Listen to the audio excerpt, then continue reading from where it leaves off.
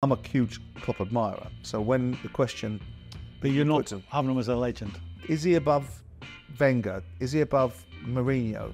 Or do they all...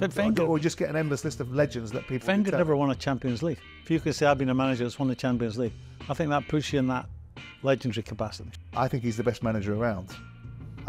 So it flies in the face. Better than Pep? I do, for different reasons. If they make the wrong decision, they slip like Steven Gerrard did in 2014, the league gets escaped. I would look at Postecoglou. I think he's got the chops. I think he's got the personality.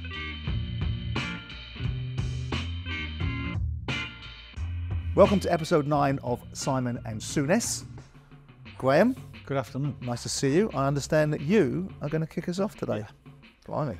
What is this nonsense that you don't think Jurgen Klopp is a Premier League legend? Do you think he is then? Yeah. Why?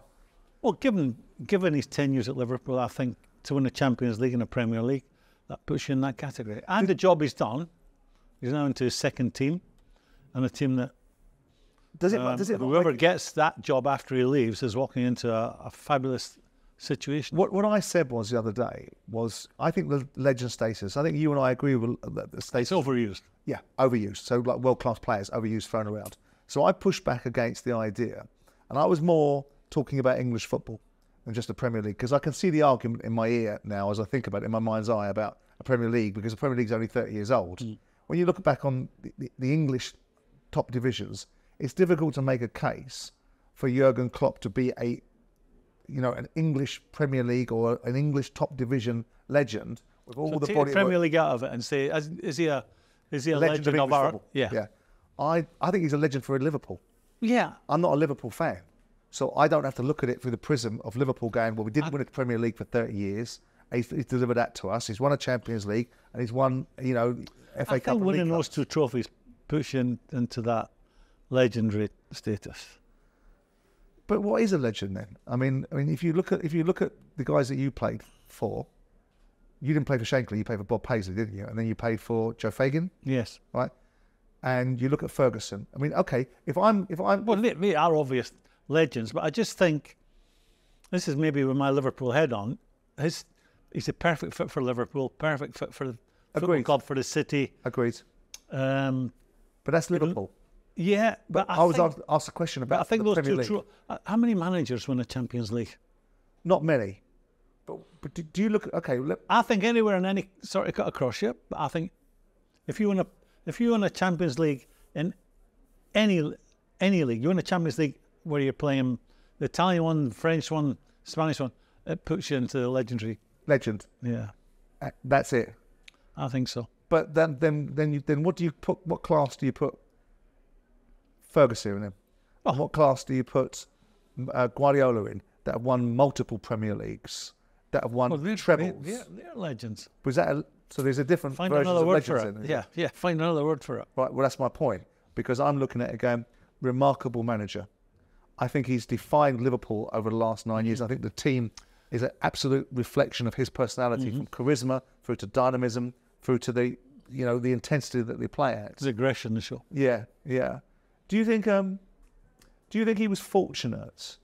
Because when he comes in, right, he comes in off the back of Brendan Rodgers. Brendan Rodgers was a decision that no one was inspired by, but he got them close and probably should have won that league with Sturridge and Suarez. And who was the third one? Well, Steven Gerrard was there. No, 3 up top. Sturridge, Suarez, and Sterling.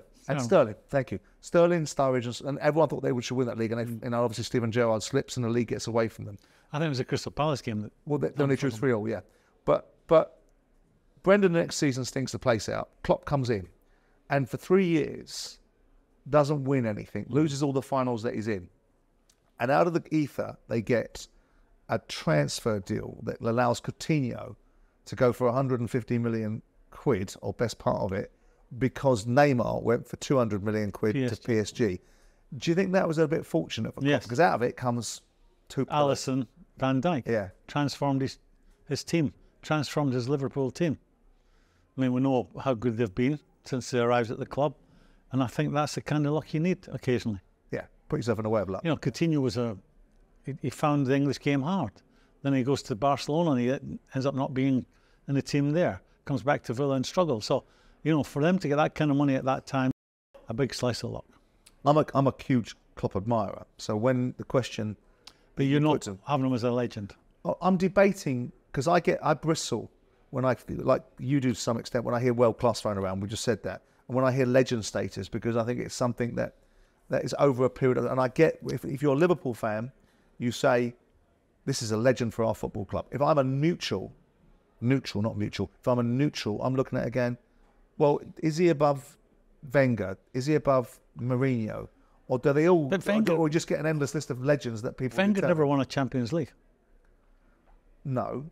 Right. I just think that one competition, with us, me overvaluing it, but I think there's so much hype and interest and all the glamour surrounding that Champions League. But what's that got to do with nowadays? Because that's... Well, he's won that as well. Yeah, but... the first time Liverpool had won it in 30 years. Right, so then Thomas Tuchel must be a legend then. I think, yeah. Did he win the Champions League? Yeah. But I just think it's such a unique group to be in. If you could say, I've been a manager that's won the Champions League, I think that puts you in that legendary capacity. Just that category. Given that you've won the European Cup, what do you think is better? Did you think the European Cup that you played in was a more difficult tournament than the Champions League that they're now playing in? Because first of all, in the Champions, is it? Well, you know, okay, once it gets to the group, outside the group stages and into the knockout stages, one bad night can cost you everything. When I played in the European Cup, Champions Cup, you know, one bad night could cost you because there was no group stages. Is it harder? Is it more difficult? People play more games now, but then they have bigger squads to deal with that, the big clubs. What you would say is that the English teams that are winning the European Cup now, so the English teams that win the Champions League now, are not really English teams, are they? What, because it's just foreign managers, foreign ownership, foreign players? Yes, everything's foreign, and I'm not criticising that. But when Aston Villa were winning it, when Forest were winning it, and Liverpool won it, and Liverpool were winning it, they were British teams, and that's the difference. If you were playing now, given that never you're playing now, but if you, as a former player, looking at the two competitions, which would you prefer to play in, the Champions League or the European Cup? How can I pick? I mean, I won it 3 times. You know, people say... No, because you can see both formats. You know, you're looking at it going, well, tell you what, potentially one's more difficult than the other. There's more glamour, more hype, and more dough now because of the Champions League. But as a player, which would you prefer to play? I would like to play in the game today. I actually think it would be easier to play in a game today. The way the surfaces are, the way the referees are, I think, and the way midfield players are allowed to play in the modern game, where a lot of it's on the halfway line. You know, you wouldn't be able to play with any intensity though. Well, it would, yeah. So, you're a midfield. Yeah, you're a midfield player. Yeah. I'm an attacking midfield player. Do you score goals then? Oh no. Midfield players, by definition, have to do a bit of everything. The modern midfield player today gets the ball. A lot of them get the ball off an easy pass off their back 3, back 4, allowed to turn with it, and they go square with it.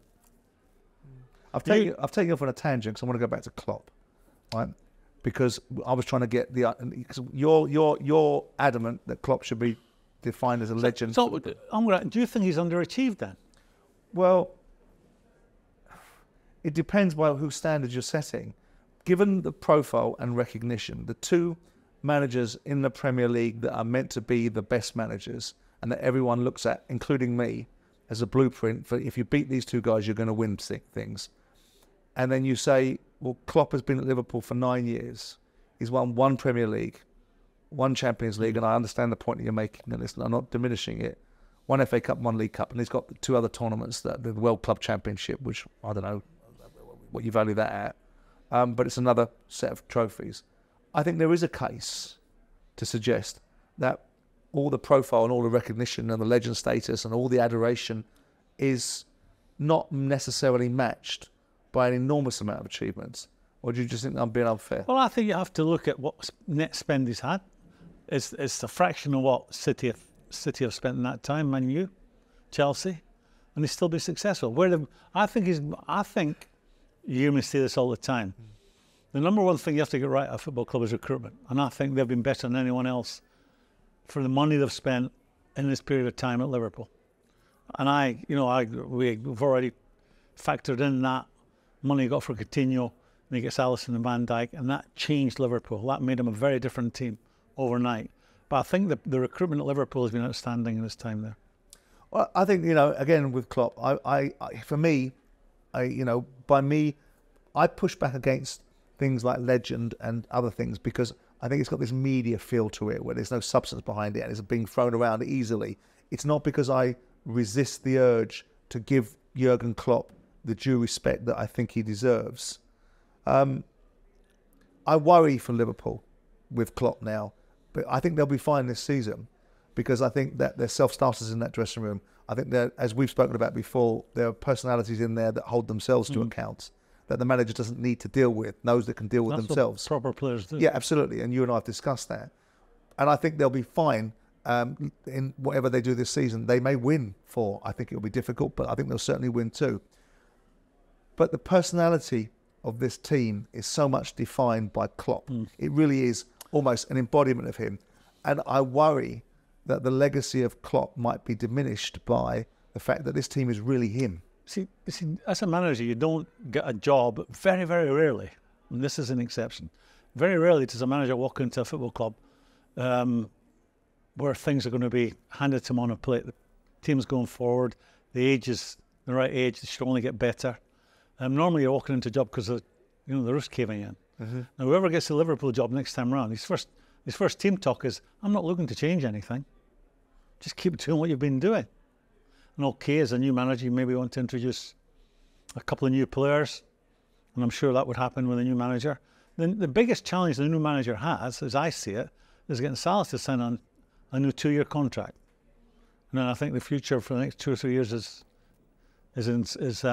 safe for Liverpool. I think this is a fabulous job for whoever gets it, walking in.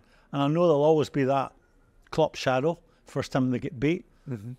Second time I get through, I'll always be, well, that might not happen under Jurgen, but they're big shoes to fill, but what a job for someone. Do you reckon, Do you think you actually think he's underachieved? No, I don't think he's underachieved. I think there's a case to suggest that there could have been more, that they could have won more. And I think it's ridiculous to suggest because Liverpool haven't won a Premier League for 30 years. I think they defended their Premier League poorly in the season where I thought they were brilliant in winning that Premier League. And the season they came back and they defended it poorly. And when I look at the roll call, because we've got this embarrassment of riches that is constantly reminded of what Guardiola's doing, and you make the point, and it's a valid point, that he hasn't had the same dough. But it's more to do with the over-sentimentalisation of the media going, look at Klopp, he's a legend. And I go, well, he's won 4 trophies in English football. But Pep walked into a team that had won the league under Pellegrini and Mancini. Yeah, granted. He was walking into a very healthy football club. And Klopp had 3 years to get himself together and has gone on and won. And spent a fraction of the money. Yeah, no, I understand that. All right, but I believe he had the opportunity to go to United. Yeah. Well, I think his wife was quoted recently saying that she didn't think it was right at the time. If he had gone to United, do you think he would have transformed them in the same way? I don't know. What do you think? I mean, look, he got 3 years at Liverpool. And whichever way you cut it, he did get 3 years before he won anything. Yeah. He got 3 finals. If that had been Man United... I think it would have survived. Yeah, I think it would have survived. You reckon? Yeah, I think, he manages the crowd really well. He gets the crowd with him very quickly. But the Liverpool crowd, and Liverpool crowd and Man United crowd are not cut from the same cloth, are they? I think that in terms of winning football matches, because that's ultimately what they want to see. But yeah, Jurgen's been a perfect fit for Liverpool. Abrasive, passionate, intense, charismatic leader. And I think that would have worked at Man United as well. Yeah, I don't know. I think the problem with Man United... He would have had a lot more money to spend at United. Sure. Would he have had Michael Edwards at Man United? There's a few, the stars aligned for him to be successful. I'm not suggesting that he wouldn't have been successful at Man United because I happen to believe that, in my view, I think he's the best manager around. So it flies in the face. Better than Pep? I do, for different reasons, because I think he has to work with a different, as you've mentioned, different level of resource, and the brand of football that Jurgen wants to play is more interesting for me on an individual level. And me, and you'd expect me to say it as a Liverpool supporter, but you know, I prefer watching Liverpool at their best to City at their best. Do you worry for Liverpool, given that the Klopp era comes to an end? I don't worry for them this season, as you and I have discussed, but the fella that comes in, a bit like the United job for different reasons, is a bit of a poison chalice. A bit like following Wenger at Arsenal for Unai Emery was a poison chalice. Do you worry that Liverpool could become a poison chalice for the next guy coming in? Well, if you're offered that job at this time, the first thing you would look at is a group of players he's got. They're sitting top of the league right now as we speak. So they'll be talking to people right now. So the team's top of the league, chance of winning the league, the age group, the quality. As I said already, the biggest challenge for any manager, as I see it, is getting Salah to renew his contract. Where the lure of Saudi Arabia will become too great for Salah. We'll have to wait and see. But I think it's a great job for someone. It is a great job for someone. Yeah, they're not perfect. There's a couple of players there that I think are squad players, they're not main men. But I think you factor in the players that are there, the youngsters he's got coming through, that club's in great nick, and that is a great job for someone. And of course there'll be hiccups along the road. It'll be a natural. They're big shoes to fill. So that's something, if you're the new manager, you're going to have to contend with that. When you do lose a game, if you're going to be here, we wouldn't have lost that. That'll certainly be around for a while, but it's a great job for someone. Current team, I mean, do you think they're going to win the league this year? I think they'll win it or they'll finish second. I think if you're going to win it, you're going to have to finish in front of them. I don't think they're the best Liverpool team we've seen, but they're a very dangerous Liverpool team, simply because they've got lots of goal scorers. They've got a top goalkeeper, that's a bit rich after his recent mistake at Arsenal. But they all make mistakes, don't they? Of course they do. That's the ones we remember. That's what you remember about a goalkeeper. He's been fabulous. Van Dijk's fabulous. I don't think you can look at Liverpool and say they're not missing Salah. Any team in the world will miss Salah. Right. So you get him back as quick as you can. What do you reckon on Souness? Do you like him? Yeah. What do you like about him? I just think he's a rampaging centre forward he'll score 7 goals in one game one day. Right. And you'll be tearing your hair out like the last time out against Chelsea, where the woodwork 4 times in one game. I just think he's someone that you would not enjoy playing against. He always wants to run in there, and he's quick and he's aggressive. Diaz is a fabulous player. Jota I really like, but the icing on the cake, the top man is not there right now. He comes back. I wouldn't be writing Liverpool out of the Championship race. Not at all. Not until it's mathematically out of order, because I know what it's like at that football club. The crowd demand you're at it every single time you go out and cross the white line. I'm not sure. I mean, I'm not sure about what they do next. I can't work out in my mind's eye what their course of action is, because I think this is a really big moment for Liverpool and for John Henry's, because when they buy Liverpool and they take it over from Hicks and Gillette and all the that was going on there, and they put Kenny in, right, and it didn't work for lots of reasons, and I don't think that was particularly Kenny's fault. They bring Brendan in, and we discussed that, and I think that was a period of time where they had a chance, and then they fell away. Jurgen has taken them to a different level. I think this next this decision for John Henry could be as pivotal. If they make the wrong decision, they slip like Steven Gerrard did in 2014, the league gets escaped. If they slip again and make the wrong managerial decision, all of this work from Klopp evaporates. And I'm reticent about Alonso and this idea that... So you think they should go down this romantic route? Well, it's only romantic. What's romantic about it? Because someone played for you once before. They either can do the job or they can't. I don't think there's any romance in it. I think there's either someone has got the ability to do it. He looks like he's doing a decent job at Leverkusen. And I don't know what it says about Leverkusen that they've already priced into their thinking in his contract that if a bigger club comes in for you, we'll just let you go. I don't know how that works. But you got any views on who they should put in there? No, No. I'm not sure what direction they'll go in. But I mean, they will by now they will have narrowed it down to. was yours a romantic appointment at Liverpool? Did you consider it romantic? No, I made a mistake. I'm at Glasgow Rangers. Hadn't won the league in 9 years. We do really well over a 5-year period. I'm asked to go back there twice. I say no twice. Third time, I say I'll come and talk to you. I shouldn't have done that at that time because I felt Liverpool. You know, when you're young and you're full of beans and you think that you know the answers to everything. I knew they were in difficulty. I thought I'll go back. I'll sort that out. That won't be a difficult job. It was too much for me. It was too difficult. But it wasn't romantic. You went there because... No, it wasn't. No. So that's my point. So when the classification of the question is, do you think it would be a romantic appointment that gets Alonso in there? I think it would be the right one if he can do the job. Well, you won't know. Well, he's not got a long sort of... Resume. No. And I'm not sure how strong the German league is. But the only upside, or the only advantage he has over others, is that he knows the football club. Shall I tell you who I'd put in there? I'll tell you I'd really think about putting in there. And you might say, ooh, probably a bit early. I would... This will never happen because they'll never let it happen. But I would look at Postecoglou. I think he's got the chops. I think he's got the personality. I know we've made this joke about why they call him Big Ange because he isn't particularly big. I know sometimes he doesn't look down the barrel of the camera quite the same way that Jurgen does. But I think from a personality point of view, a relatability point of view, and a style of football point of view, I think he'd be not a bad fit. I suppose we'll never let it happen. And he has won things. I know it's only the Scottish League. But he has won things. What do you think to that? I like him. I mean, he's calm. You know, he's consistent, isn't he? He's never there and he's never there. And he has a common sense approach. When you hear... It was about Jurgen losing the game at Arsenal last week. It was a common sense. You know, we didn't play well enough. Yeah. We made mistakes. There was no going crazy about why you lost the game. I know you mentioned Konaté's booking, which I agree with. No, I don't think that was.